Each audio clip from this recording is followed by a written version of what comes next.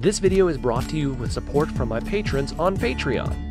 Hey everybody, it's Jimmy from the DIY and Digital, and today it's another layout update where I'm hooking up the DCC system for the first time, and we're doing some testing, which means we're running some trains.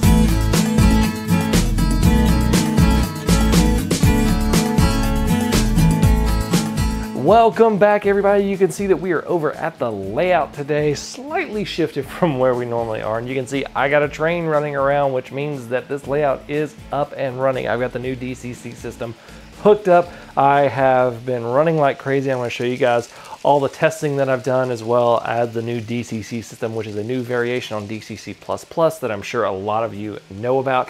So let's dive into all the updates. Work on the layout this time, it starts with rough building placement. I'm doing this now so that I can put foam down in the proper position so that the buildings will sit exactly where I want them to be. Once I have my marks, I remove the buildings and begin cutting the foam to size. This is done using a hobby knife for some deep scoring lines and then snapping the foam.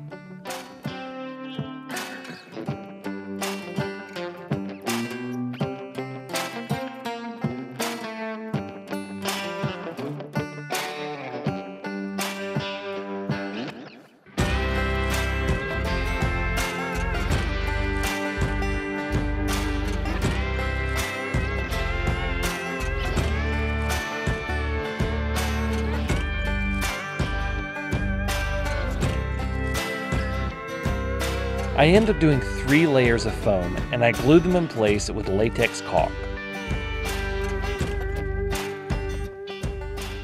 I weigh them down and let them dry overnight.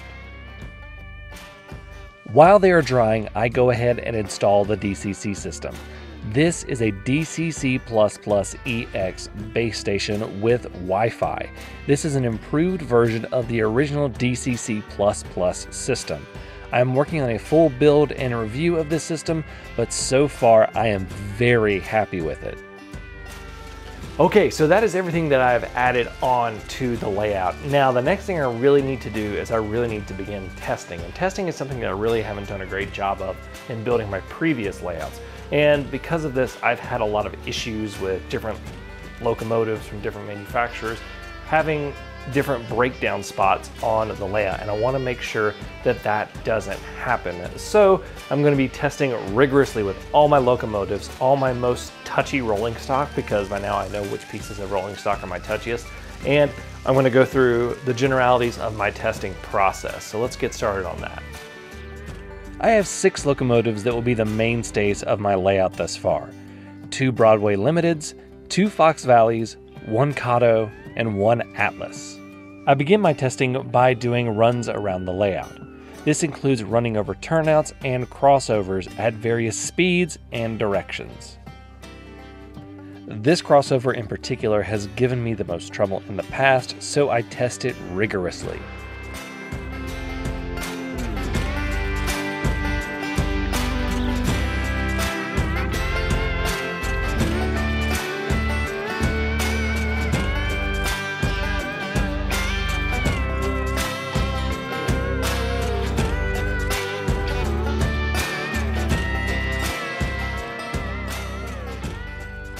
Next, I test the double crossover. This one works very, very well.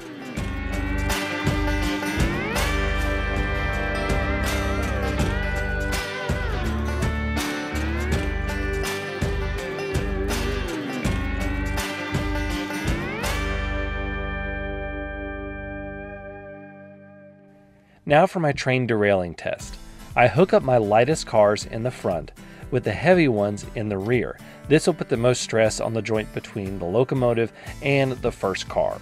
The last 3 open hoppers are Broadway Limited import cars, and they are properly weighted, so they add a lot of additional weight to the end. The first car is my most prone to derailment. Passing over the double crossover is smooth.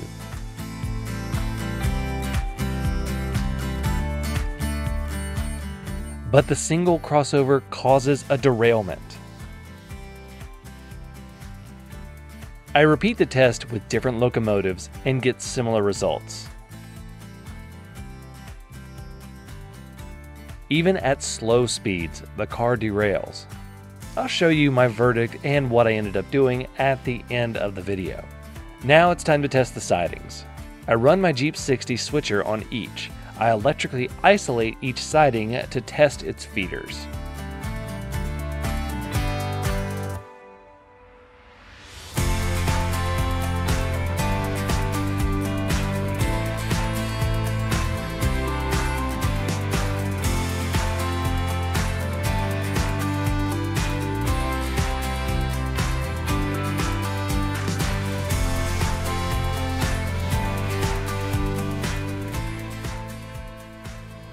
Next up, it's yard testing.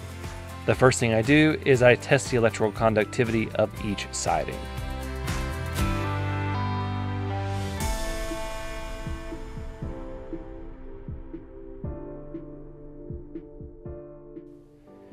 Now for capacity. When I was planning this, I made it work for 20 cars and 3 locomotives with no fouled turnouts. All cars I'm testing are at least 50 feet.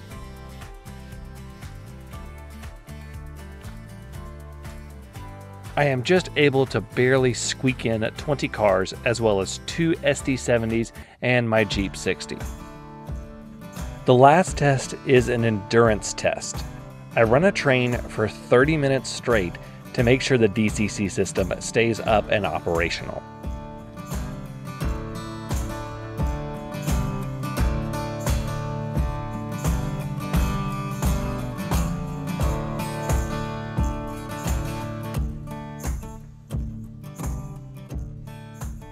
Okay, about that crossover. I decided it would be best to replace it with a double crossover. This also meant changing out the straight section adjacent to it as well because the length of the crossover piece had changed. The straight section also had feeders attached to it. I cut the feeders, drill out the holes for them, and resolder them to the track. I then reconnect everything back up and retest the entire section of track. First by simply rolling over a single car, and then I run my train stress test with even more weight at the end. And it passes with flying colors.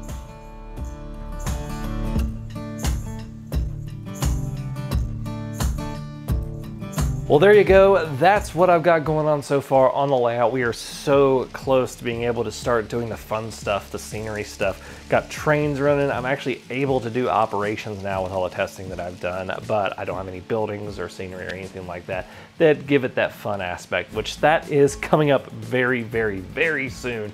So thank you guys so much for watching. I want to say a big thank you to all of my patrons. They're listed right here. You can become a patron for as little as $1 a month. You can check that out over there. They get some exclusive photos and behind the scenes and looks at what I've got coming up next. So thank you guys so much for watching. Until next time, I'm Jimmy from the DIY and Digital. Stay safe, be kind, play with trains, and happy railroading. I could do this all day. I'm totally serious. I could follow this train all day. It's very relaxing.